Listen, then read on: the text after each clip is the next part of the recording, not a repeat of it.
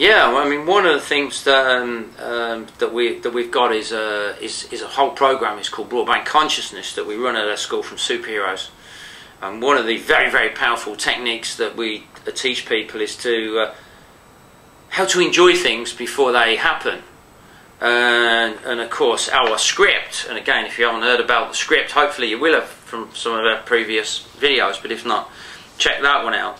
You know, the script is quite clear on this, that you can't enjoy something till it's already happened. Okay to worry about it, we're fine on that. I mean, think about it, you know.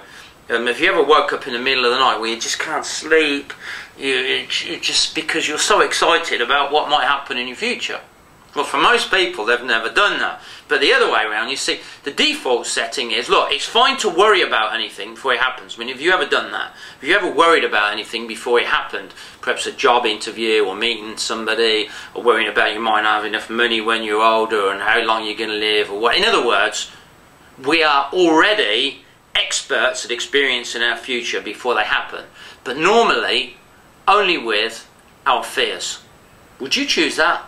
If you were rewriting that script today that we work from, the script that says, well, no, you can worry about something before it happens, but you can't enjoy it, no way you do that. You do it the other way around. In other words, you already have the capability, the capacity within you now to experience things before they happen.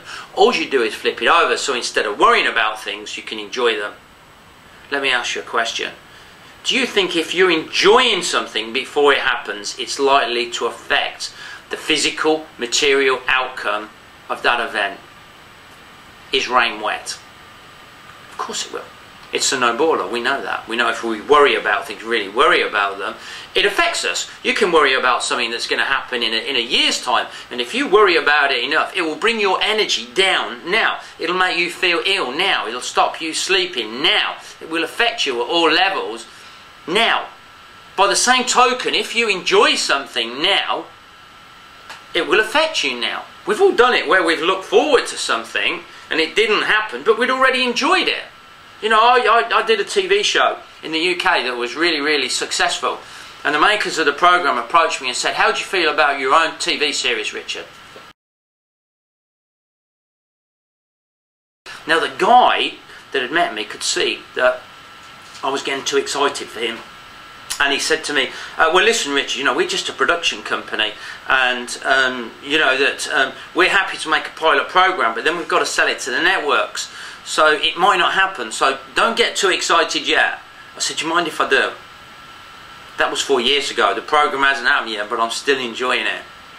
The secret to being what we class as a superhero, and remember again, we're all superheroes pretending to be ordinary people. There's a superhero in there. There is inside everybody, but it's buried under so many pages of the script. A superhero doesn't wait for things to happen. They enjoy things before they happen and affect the outcome. That's a superhero. Remember, if you can worry about it, you can enjoy it. I suggest you try the latter.